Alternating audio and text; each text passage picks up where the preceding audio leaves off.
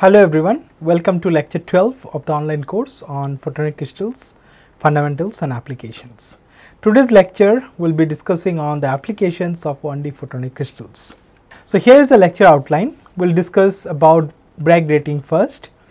We will put forward the theory of Bragg reflection, then how do you make Bragg grating using stack of partially reflected mirrors. Then we will also look for dielectric Bragg grating. Then we will discuss omnidirectional multilayer mirrors, periodic dielectric waveguides, point defects in those dielectric waveguides, and then we will look into the application of periodic dielectric waveguides as fiber Bragg grating. So let us focus on the first application, that is Bragg grating. So Bragg grating is introduced as a set of uniformly spaced parallel partially reflective planar mirrors, planar mirrors. So this is how you can think of. So these are basically partially reflective mirrors which are uniformly spaced and they are parallel to each other. So there can be n number of identical mirrors. So such a structure has angular and frequency selectivity, and that is useful for many applications. So here we will generalize the definition of Bragg grating to include a set of n uniformly spaced identical multilayer segments. So n can be any practical number, right, integer. So devices fabricated according to this prescription are something like distributed Bragg reflectors, which are DBRs in short form, or you can think of fiber Bragg grating, that is FBG. So these are very often used in resonators, lasers, and filters. So let us go into a little bit of more details of how exactly Bragg reflection takes place. So let us consider light reflected at an angle theta, from these m parallel refracting planes which are basically separated by a distance of capital lambda. So remember here the theta is basically measured from the plane of this reflecting planes, or from this reflecting planes you are measuring the theta. So let us assume that only a small fraction of the light that is reflected from each of this plane are actually coming back, and you can think of the amplitudes of these m reflected waves to be approximately equal. So the reflected waves will have a phase difference of phi, which is basically k 2 lambda sin theta. So what is this theta? Theta is basically this angle, and the phase difference is such that the intensity of the reflected light maximizes. So you can think of sin theta b to be equal to lambda over 2 capital lambda. So what is small lambda? So small lambda is basically the wavelength of light, capital lambda is this particular period, you can say, or the thickness between the two parallel refracting planes, and sin theta b is basically your Bragg angle. So here we understood that the maximum intensity of the reflected light can be achieved if theta b satisfies this particular equation. So such reflection are found in case when light encounters or light is reflected from a multilayer structure such as this, and as we mentioned, theta is basically defined with respect to this parallel planes. Now the reflectance of Bragg grating is determined under two assumptions. First is that all these mirrors are basically weakly reflective mirrors, so that the incident wave is not depleted as it is propagating. Means if these are strongly reflecting mirrors, then majority of the light will be reflected. So there will be very little light which will be able to get into and hit the second mirror or the third mirror and so on.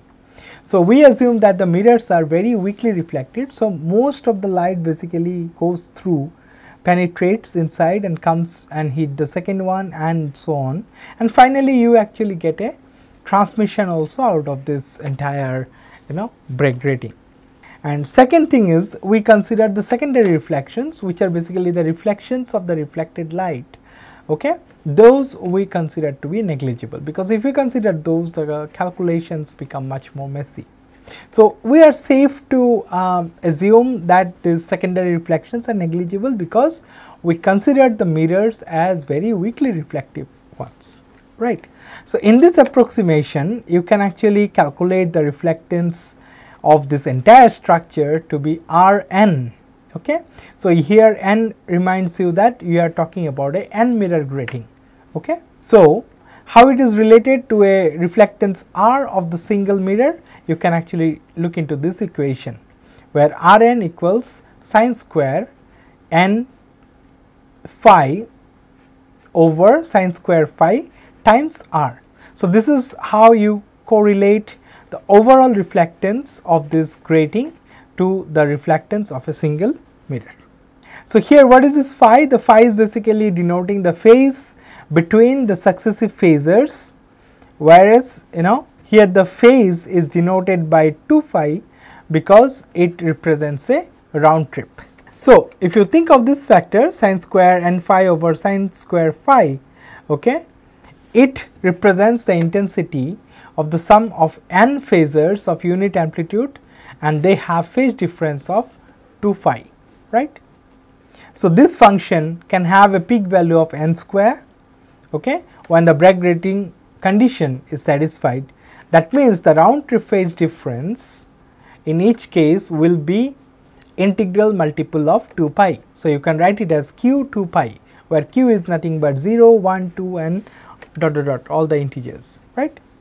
So what we understood, that at the peak the value is very large, it is equal to n square, but it drops away from this value sharply, okay, with a width that is inversely proportional to n.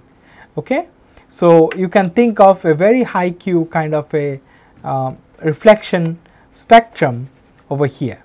So in this simplified model, the intensity of the total reflected wave is typically go up to a factor of n square, then the intensity of the wave that is reflected from a single mirror.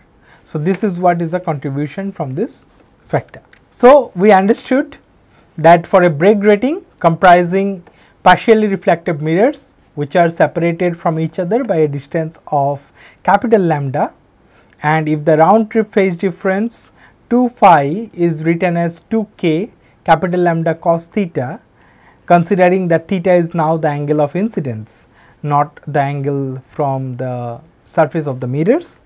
Okay.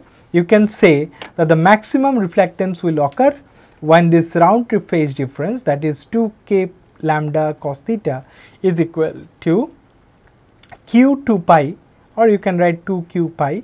Okay. So from here you can write cos theta is equal to q lambda over 2 capital lambda. You can write this in terms of frequency, you can write it as omega b over omega, or you can write q nu b over nu. So what is this? This is the Bragg frequency, okay, and this is the frequency that you are applying. Okay. So what is the relation? As you can see that nu b, the Bragg linear frequency, is basically c over 2 by capital lambda, and the Bragg angular frequency will be 2 pi of this factor. So it will be pi c by lambda. You understand, 2 cancels out. Okay. So you will be left with pi c by lambda. So that is omega b. Understood? So only difference here is that the theta that we are considering is basically the incident angle. Okay. So it is measured with respect to the normal. Okay. So if we consider normal incidence, the peak reflectance basically occurs at frequencies which are integral multiple of the Bragg frequency, which is nu b. So you can consider nu b, or it will be basically nu equals q nu b. Okay. So all these frequencies, so you can actually, yeah, that you can remove. Okay. Anyways, So you read this as nu equals nu, so nu equals q nu b. So at the frequencies where the frequency is less than the Bragg frequency, it is clear that Bragg condition cannot be satisfied at any angle. And when you have frequencies, okay, which is in between Bragg frequency, so I think this will be nu, this will be nu b, and this will be 2 nu b. Okay, so when you have frequency in between nu b and 2 nu b, that is where the Bragg condition can be satisfied at one angle, and that angle can be found as theta equals cos inverse lambda over 2 capital lambda. Okay, so that boils down to cos inverse of nu b over nu. So read this as nu b less than nu less than 2 nu b. Okay, so this is the simplified theory of Bragg grating. So remember here that we have considered Bragg grating consisting of n identical mirrors, and the separation between the mirrors is given by capital lambda. And if you try to plot the locus of the frequencies and angle at which the Bragg grating is or the Bragg condition is satisfied, you can obtain a figure like this. So what does it tell you? So if you consider nu equals 1.5 nu b, okay, so that is basically this point where nu by nu b will be 1.5. So if you go ahead and you will find out that theta comes out to be 48.2 degrees. Okay, so this is the incident angle, okay, at which you will be able to get the Bragg condition, right. Now this corresponds to a Bragg angle. So for theta equals 48.2 degree, you can find theta b, that is 90 minus theta, which is basically 41.8 degrees when you are measuring from the plane of the grating. So if you consider a Bragg grating which has n equals 10 identical mirror, and where the reflectance capital R, or you can say modulus square of the reflection coefficient, okay, that is this one, that is equal to 0.5. Okay, so in such case you can consider the dependence of phi on the inter-mirror phase delay. So phi actually tells you about the inter-mirror phase delay, okay, that is n k naught, and what is the separation between the two mirrors, that is capital lambda. What is n? N is basically the refractive index of this medium, right, and k naught is the vacuum wave number. Fine. So if you think of this, so within the shaded regions you can see that phi, the phase, is basically complex, and its imaginary part, that is phi I, is represented by dashed curves, right. And if you plot the reflectance capital R as a function of frequency, okay, so the frequency is basically here in terms of the Bragg frequency nu b. So you are taking in terms of say 0 nu b, 2 nu b. So at every integral multiple of nu b, the Bragg frequency, you will see there is reflection. So there is a stop band. Okay, so the first one is here, and then you have at nu b, at 2 nu b, 3 nu b, and so on. Okay, so what happens at the stop bands? You can see that the reflectance is almost unity. So whatever is getting incident is basically getting reflected. So now you can think of a dielectric Bragg grating where you choose your grating materials according to your need. So let's calculate the power reflectance, okay, which is capital R as a function of the frequency for a dielectric Bragg grating. So here let us consider n equals 10. So you have got 10 segments, and each of this segment is basically comprising of 2 layers. So one material is having refractive index of N1, another one is got N2, and N1 we consider say 1.5 and N2 is 3.5, and we have considered the thickness D1 and D2 to be equal in this case. Okay. And another thing is you consider the grating to be placed in a medium that matches with the refractive index of N1. So, the outside media of this grating is also having refractive index of N1. So, when you do that, okay, the reflectance is approximately unity within the stop bands which are centered at nu b, and this nu b is nothing but c by 2 capital lambda, where you have to consider c as c naught over n bar. So, what is c naught? C naught is basically the speed of light in vacuum, okay, and n bar is here the mean refractive index, because the refractive index is changing over this period. So, you have to consider the mean refractive index, right. So, you can see that the stop bands behave like this for this kind of break grating. So, now let us move on to the next subtopic, which is omnidirectional multilayer mirrors. So, when you think of omnidirectional multilayer mirrors, we are basically considering all the directions, right. So, we have to consider off axis propagation.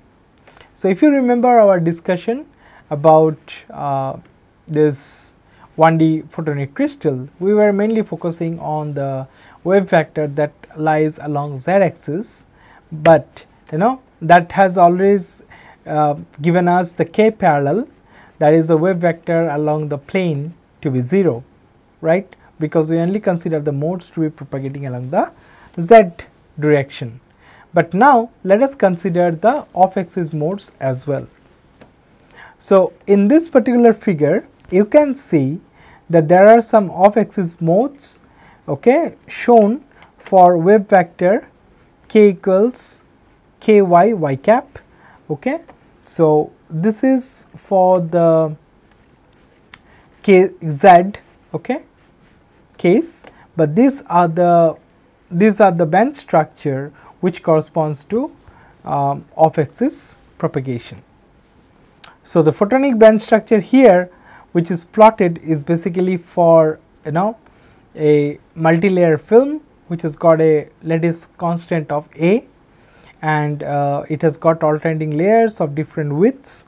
So, what has been considered, epsilon equals 13 as one layer, and the thickness for that layer is 0.2 A, okay, and the width of the other layer, that is epsilon equals 1, that is air, is considered to be 0.8 A. So, with that particular band diagram, okay, is obtained. Now, here there are two interesting features. So, one you called as on axis bands. So, these ones, okay. So, they are represented as 0 0 kz, okay, that is on the left side, and you also have off axis band structure, that is this one, which can be represented as 0 ky 0, right, which is displayed on the right. So, here you see that the on axis the bands typically overlap, so they are degenerate. However, when you go to ky, that is the off axis case, the bands basically split into two distinct polarization. So, the blue one tells you about Tm, which is x polarized, and the red one tells you about T, which is yz polarized, okay, fine. So, when I say yz polarized, it means the polarization lies in yz plane, right.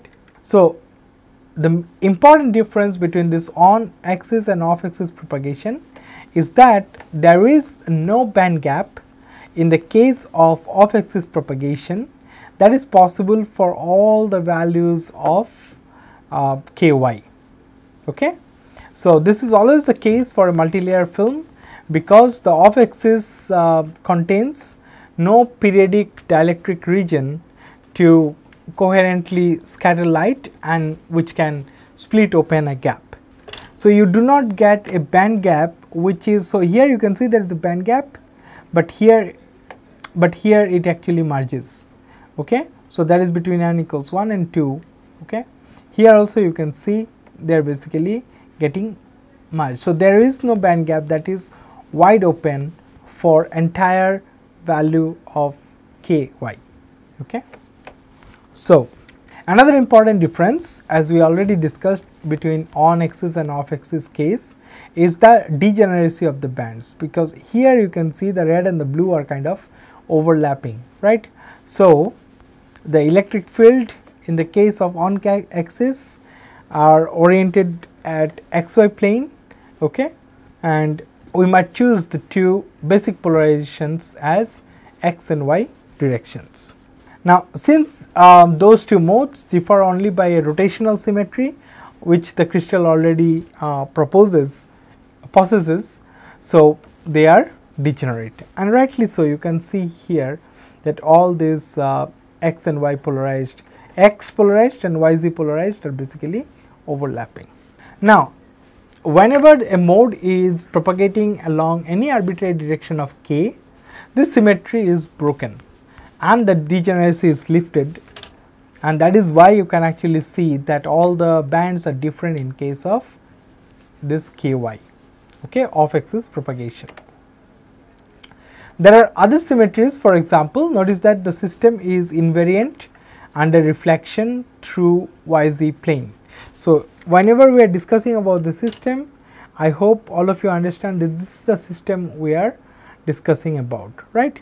So, they are saying that across yz plane it has got a reflection symmetry which is true, okay, and the system is basically invariant under reflection through yz plane. Yes, because in yz it is just along that plane. So, we can see that the system is invariant under reflection through the yz plane. So, for the special case of propagation down the dielectric sheets in the y direction, the possible polarizations are in the x direction, that is you can call them as TM polarization, or it is along the yz plane, you can take it as TE polarization. But there is no rotational symmetry relationship between these two bands, okay, and they will generally have different frequencies as displayed in the figure. So, this is what you can see here. So, we have mentioned this again previously, that for the case of off axis polarization, a multilayer film does not have a complete band gap, okay, once one allows for a component of the wave vector that is parallel to the layers.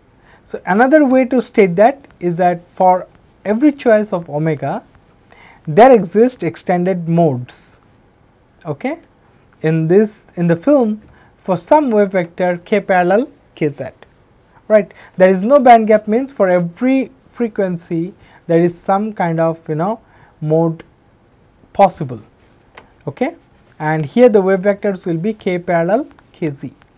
So, given this fact, it may seem paradoxical that a properly designed multilayer structure can still reflect light that are incident from any angle with any polarization if the frequency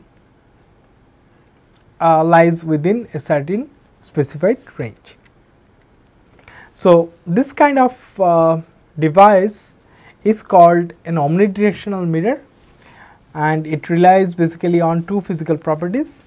The first one is that the k vector is conserved at any interface parallel to the layers. If the light source is far away, okay, that it does not interrupt with the translational symmetry of the structure in that direction. Second is, light that is incident from air must have omega greater than ck, okay. That means corresponding to freely propagating modes which are above the light line. So, omega equals ck is basically the light line. So, you consider in this case that light should which are incident from the air should have frequency more than ck. So, the modes that are below the light line will not be allowed. So, they are basically the evanescent modes that cannot reach the mirror from a far away source. Okay. And because of these two properties, so there are two properties. So, one is that the light source is far away, and the second thing is the light which is incident from air must have omega greater than Ck. Okay. So, with these two you can actually make the device work like a omnidirectional mirror. Okay. And because of these two properties, the modes of the crystal hovers below the light line are irrelevant for the purpose of reflection. So, to investigate this omnidirectional reflection, let us plot this omega versus ky. So, again we plot in terms of normalized frequency and normalized wave vector. So, here you can see the modes, okay, which are the shaded regions for the off axis propagation, and the propagation vectors are 0, kz and ky.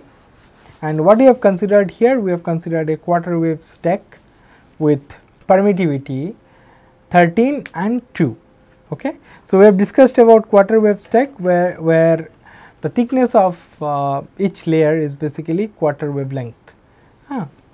So, they are not identical, right, because the permittivity is different for the two layers. Now, if you consider yz plane as a plane of incidence, okay, with y direction which is parallel to the layers, and z direction is basically perpendicular to the layers, right. So, you always keep this in mind, this particular schematic with this coordinate system. Okay. Now, however, we must consider that both of the possible polarization states, that is Tm, when the electric field is perpendicular to the plane of incidence, okay, and Te, in which the electric field is within the plane of incidence. Okay. So, you can actually call what is the plane of incidence, you can consider yz plane as your plane of incidence. So, when you have the field which is electric field in the plane of incidence, you can call it also as p polarized light. So, you can say TE modes are basically p polarized, and when it strikes out of the plane of incidence, you can call it as s polarized light. Okay, and that is why the TM modes can be called as s polarized light. Okay. Now, here the example structure that you see, okay, has got lot of interesting points. Okay. Now, what are these different lines? So, you can see the green shaded regions correspond to the p polarized ones, and the blue shaded regions are basically corresponding to the s polarized light, right. And then there is a range of frequency here within which all of the modes of the multilayer are basically below the light line. Okay. Now, where is the light line? This is the light line. Okay. So, you can see a slope here. Okay. So, in this particular frequency range, which is marked as yellow, okay, you can see that the bands or you can see that all the modes of the multilayer film lies below the light line. So, it means that within this range any incident plane wave cannot couple to the extended states of the layers. Okay. That means their field will decay exponentially within the quarter wave stack. Okay. And the transmission through such a mirror will drop exponentially with the number of layers. So, the light will be perfectly reflected, okay, if you consider that the material absorption is negligible. Okay.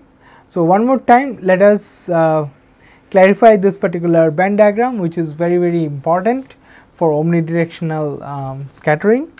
So, here you can see couple of interesting points, that is B, which is basically a dashed white line which corresponds to the Brewster's angle. Okay. So, this gives rise to the crossing at B, okay, And as I mentioned, this straight line, the red straight line that you see here is basically the light line, which is omega CKY, okay, above which the extended modes exist in air, okay. So, these are air bands, okay. Now, if you consider the yellow shaded region, okay, so in this region you see the first frequency range of omnidirectional reflection.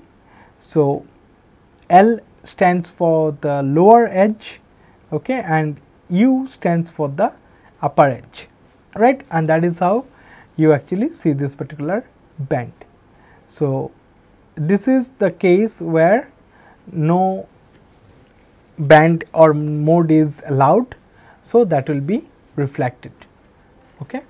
So, once again the blue region indicates T or P polarized, and the green one, the left side of the green indicates the modes with fields polarized in the YZ incidence plane. That means we are referring to T or P polarization modes, and on the right side you have blue bands which corresponds to electric field polarized in the x direction. That means we are talking about TM or S polarized lights. So, what we understood, that omnidirectional reflection is not a general property of 1D photonic crystal. So, there are basically two necessary conditions.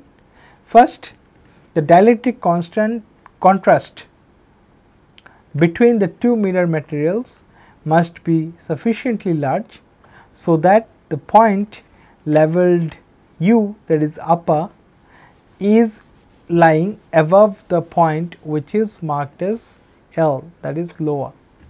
Now, if the band gap is too narrow, okay, we will hit the top U of ky equals 0 before the bottom of the gap, okay,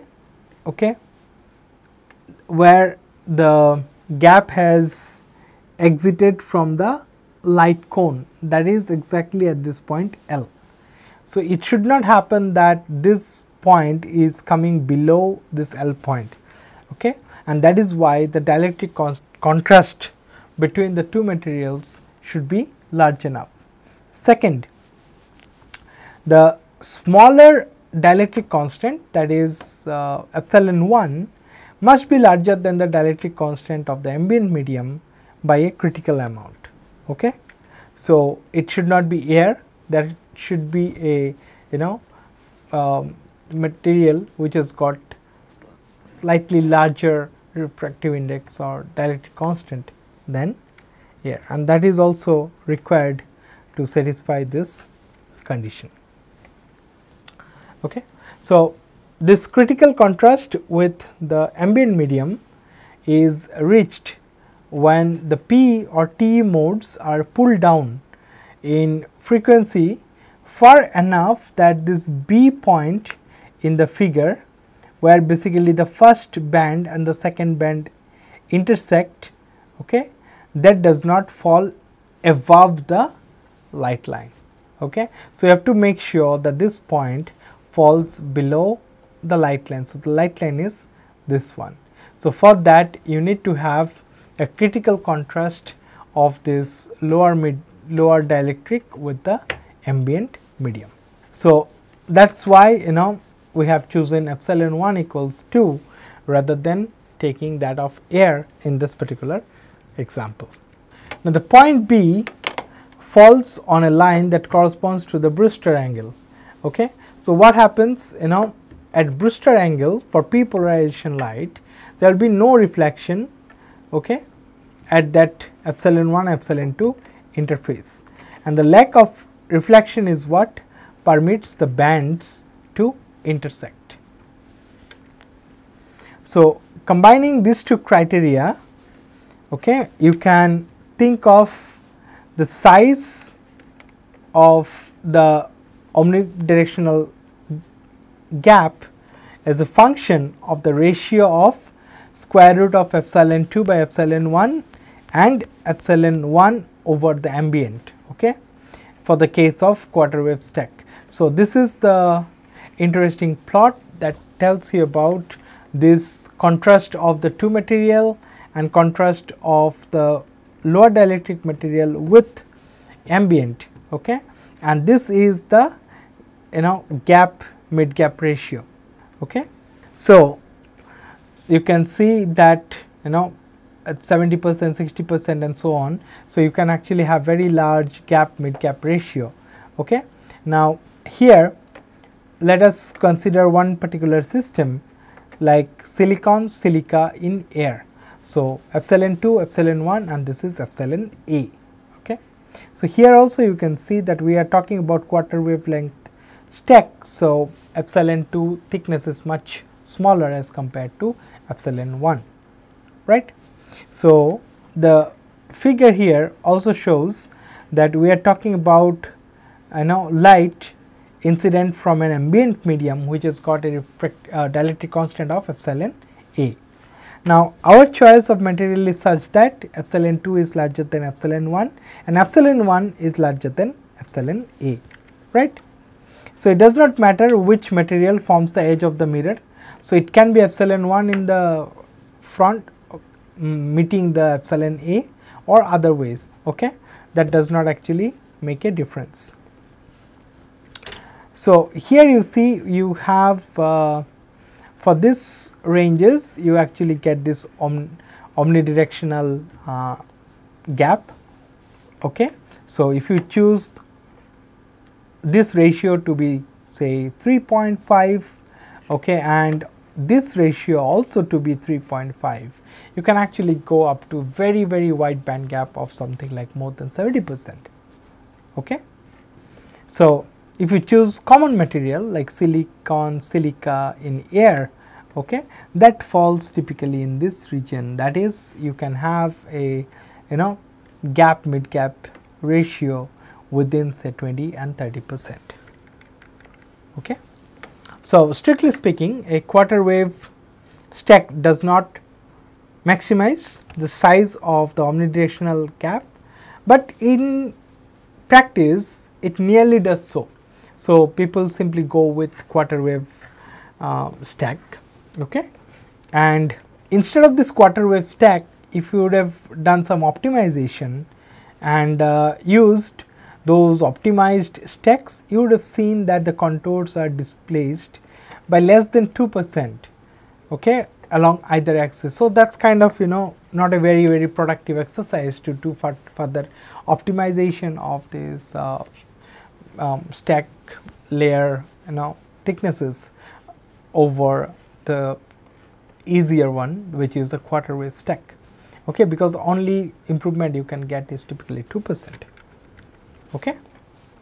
So a suitably designed multi-layer film can therefore function as a omnidirectional mirror, but there are some things it cannot do.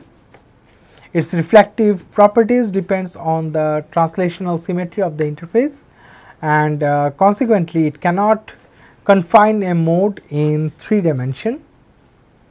In addition, if the interface is not flat, or if there is an object or a light source which is close to the surface, then K is not conserved, okay. In that case, light will generally couple to the extended modes propagating in the mirror and they will be translated. So you will not get a omnidirectional mirror, okay. So this is an interesting exception. However, if the mirror is curved around a hollow sphere or cylinder, then the continuous rotational symmetry can substitute for this translational symmetry and light can be then localized within the core. So as with the planar mirror, the leakage rate from the core to the exterior decreases exponentially with the number of layers. Here also you can see the same thing. So you can actually make this kind of grating in a cylindrical case, you can call it Bragg fiber, and you can also have a core and this kind of silicon alternating layer cladding. around a sphere, and the spherical case is typically dubbed as Bragg onion. Okay. So, here one did not require omnidirectional mirrors, okay, to obtain localized modes, because the mode's rotational symmetry would impose the restriction on the angles that it can escape into a larger radii. So, the localization of modes will be possible. So, with that we move on to our next topic, that is periodic dielectric waveguides. So, periodic dielectric waveguides which have only one dimensionally periodic pattern or grading along the direction of propagation, but the difference is that it has got finite thickness and finite width. So, there are different types of structure which are possible. One can be this, in a slab, thin slab, you can have periodic 1D array of holes. You can think of array of dielectric cylinders, or you can have this kind of a structure. So, it will turn out that regardless of the geometry, all these structures will exhibit a common phenomena. They will form a typical photonic band gap along their periodic function, along their periodic dimension, and they can confine light in the other two directions by using the principle of index guiding, okay, because these will be like high index and outside there will be lower index material, the surrounding. So, in one direction they will confine light using the photonic band gap, in the other directions they will be using the concept of index guiding. Okay. So, this is what we understood. Now, let us look into this particular dielectric waveguide and another waveguide which is basically a periodic 1D periodic structure of squares.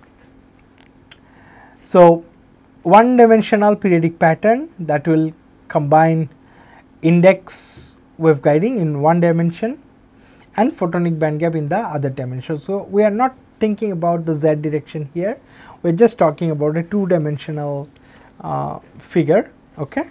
So, in this dielectric waveguide we are considering the material permittivity to be 12 and say it has got a width of 0.4 a and a is basically the periodicity. Okay. So, what we have seen, so 0.4 a, 0.4 a, so we have got a square, dielectric square, and this is the direction of the propagation, okay, and this is when you compare it with a uniform dielectric waveguide. So, what are the differences of these two structures in terms of their band gap? So, you can see the band diagrams of the waveguides.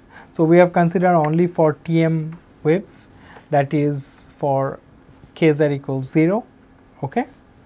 So, in plane light. So, left one shows for uniform waveguide, whereas the right one shows for periodic waveguide. Okay.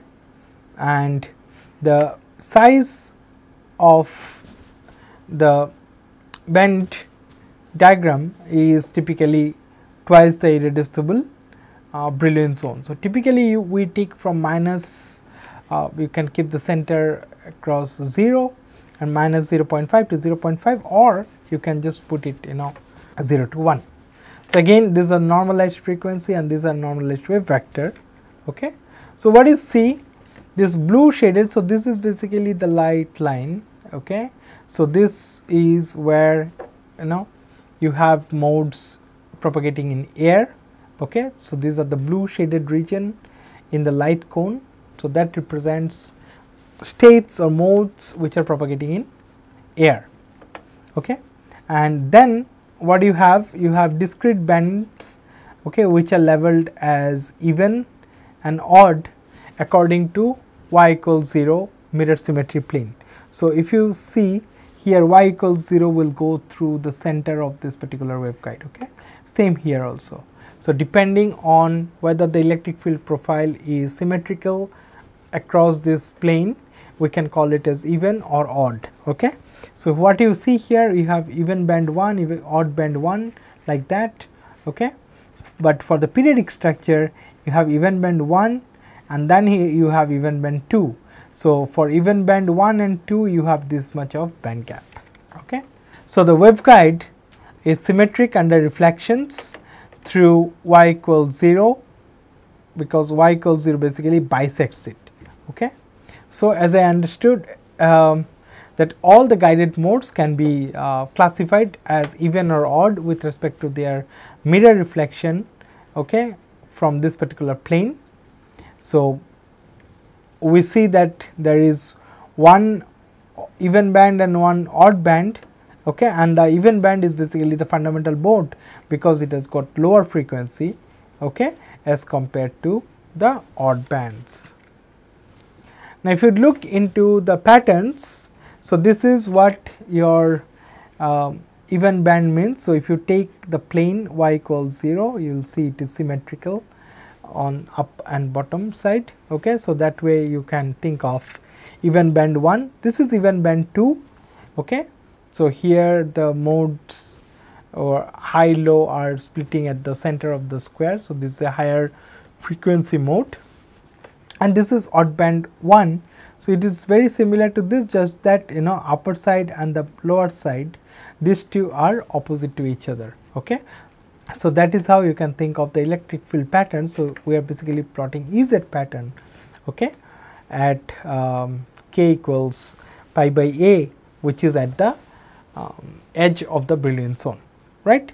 Now, if you think of periodic dielectric waveguide, which is having a finite thickness, okay, that becomes a 3-dimensional dielectric strip.